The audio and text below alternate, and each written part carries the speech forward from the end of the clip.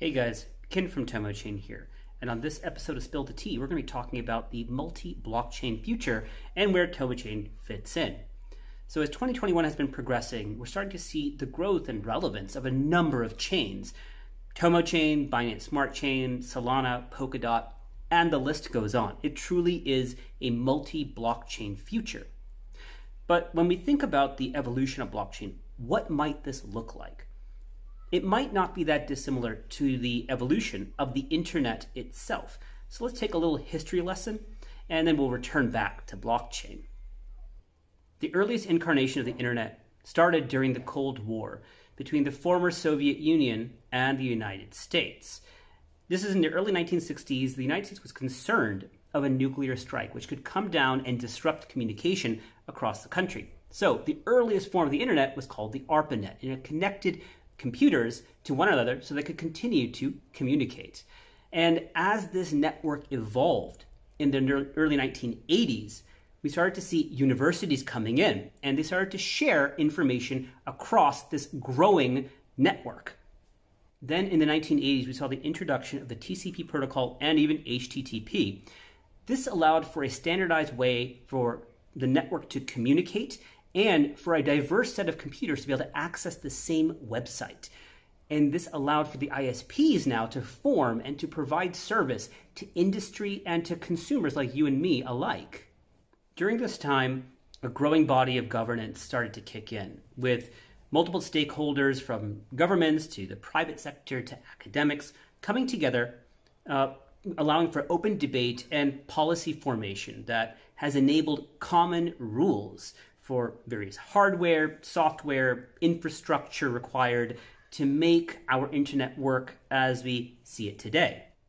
So coming back to the blockchain space, we're basically in the equivalent of the early 1980s of the internet, where blockchains are just starting to be able to talk with one another, typically through these multi-chain bridges, similar to Tomo Bridge, which allows for TomoChain to be able to access the Ethereum network, Solana, Binance Chain as well. And a lot of this cross-chain bridge setup across different chains has really been driven by DeFi, where we're starting to see deep liquidity pools forming on different chains. And so end users want to be able to have access to that liquidity. So chains are starting to understand this and learning how to communicate cross-chain. And as such, TomoChain has also expanded its operations on the multi-chain side, as mentioned earlier with Tomo Bridge, as well as LuaSwap, which sits both on Ethereum as well as now on TomoChain. And we're likely to be expanding that into other chains moving forward. And when looking at the future governance of blockchain, what we're starting to see that there are already organizations in their infancy that are developing standards by which blockchains can adopt, like with the Enterprise Ethereum Alliance, the EEA, and the Interwork Alliance as well. So as more institutional players enter, as more commercial applications are available for blockchain, as we see growing adoption, we're going to see that there are going to be standards that will be put into place, and these will become the cornerstone for our industry moving forward, similar to how it was for the internet in the late 80s and early 90s.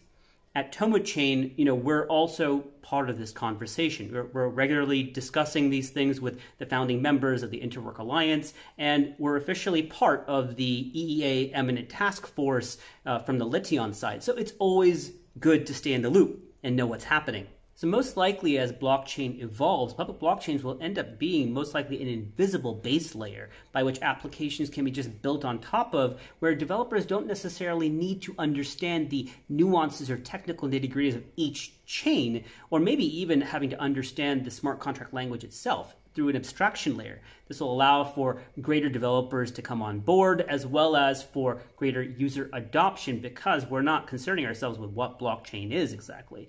And this is not unlike what we've seen with the internet itself. So the future is quite bright. And as the blockchain industry matures and we see greater adoption, we're likely to see a few chains which will gain greater market share to become general purpose blockchains, whereas others will gain market share by being highly specialized in particular industries or even geographies.